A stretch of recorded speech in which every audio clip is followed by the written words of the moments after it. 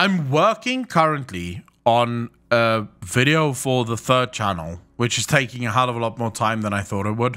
But I'm working on a script for the third channel, which is diving a little bit into Steve Danuser.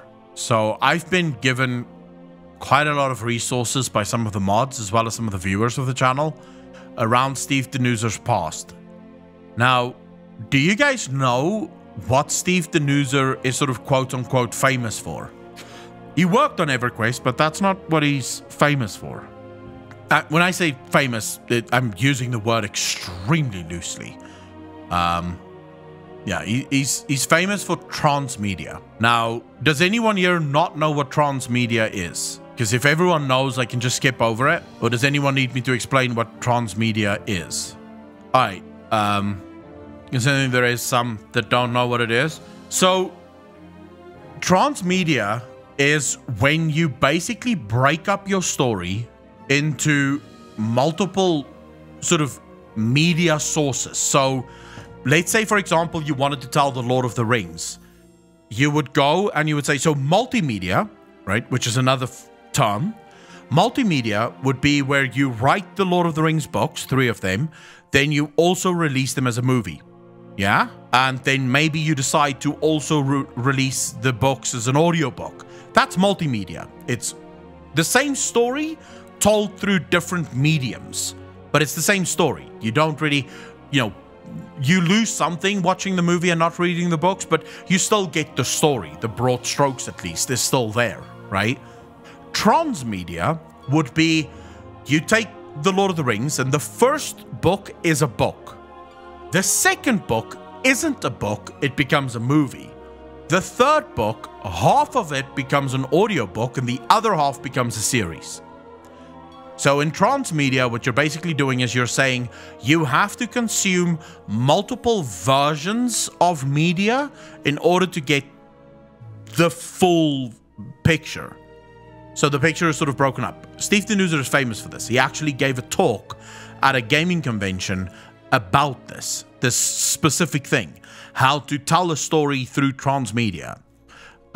It's perfect for CEOs and suits because it means more money. It's never worked actually in practice. It's not worked, right? I think the closest you can come, Alex actually has a good point there. The Marvel universe would probably be the best that's ever been done, right? But it's been done well, mainly because if you just read the comic books of the MCU, you'd basically get, let's say you'd know most of the lore of the MCU, right? Or if you just watched the movies, you'd know a fair deal, right? You wouldn't be lost. Let's put it that way. You would most likely not be lost in the MCU universe if you watch. They do a pretty good job of making sure that it all fits. The problem with the problem that you have with games specifically trying to do this transmedia approach is if you fuck up even a little bit, you end up with a fractured story that can't be told by anyone, right? Like no one can follow this fucking story. The problem with World of Warcraft is, so the way you would want to do transmedia sort of perfectly, if you were going to apply it perfectly, is you would tell the lore where it makes the most sense for the lore to be told. So most of your a good example of where transmedia in World of Warcraft was used perfectly was the Chronicles. The Chronicles was absolutely perfect because how do you tell the story of the Chronicles in the game? It's fucking impossible. There's no way you can tell that story in the game because a lot of that story is sort of boring, world building, old school kind of stuff, right? Like how the fuck do you tell that in the game? Like, maybe you could use Chromie for some of it, but even then, it's sort of like time before time level stuff. It's not really something that you could do in the game. So writing a book about the stuff in the Chronicles is absolutely perfect. The problem is almost with all of their other books. Because all of their other books tell stories that could have been told in the game and probably better in the game than what it was told in the books.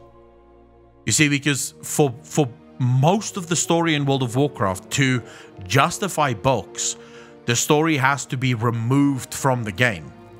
Because it's not like you couldn't tell the story of Shadows Rising in the game. You could absolutely tell the story of Shadows Rising in the game.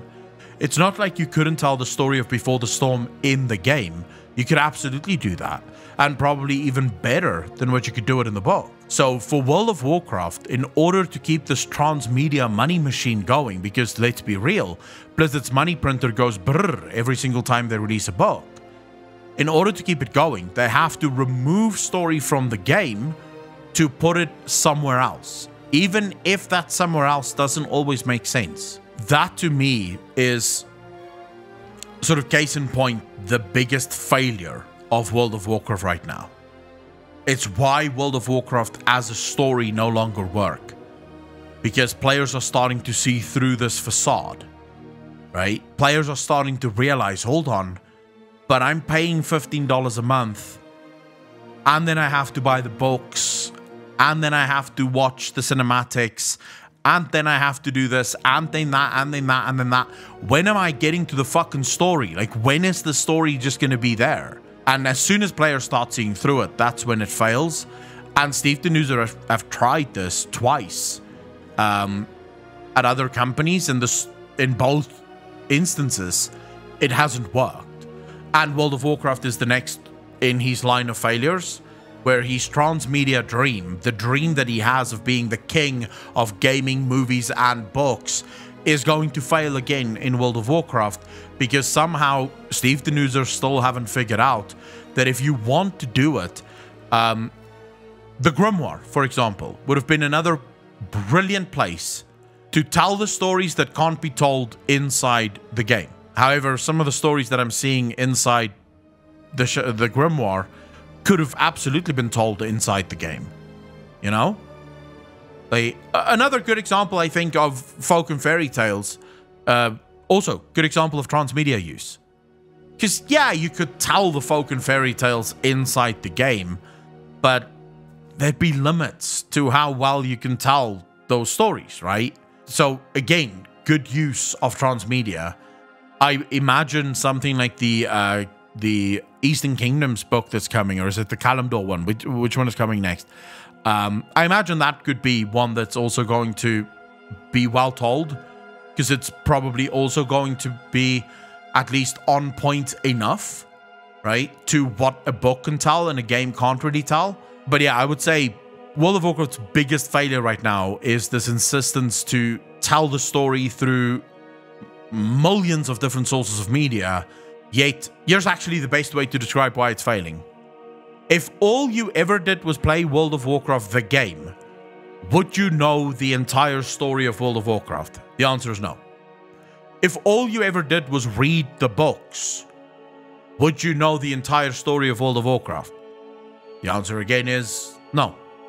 If all you ever did was watch the cinematics of World of Warcraft, would you know the story of World of Warcraft? And the answer, again, is a very resounding no. So in other words, you're not getting any any value for your money, because the story itself is told in such a way that you need to consume all three in order to actually get the story.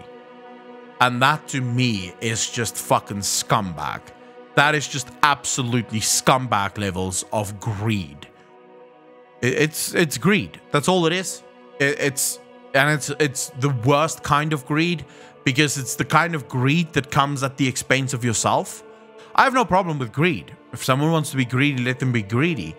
But the problem that I have with greed is when you're greedy at your own demise, right? You're greedy to the point that it brings about your own demise. And that's the problem here. Is Blizzard doesn't seem to realize that their greed is what's costing them players.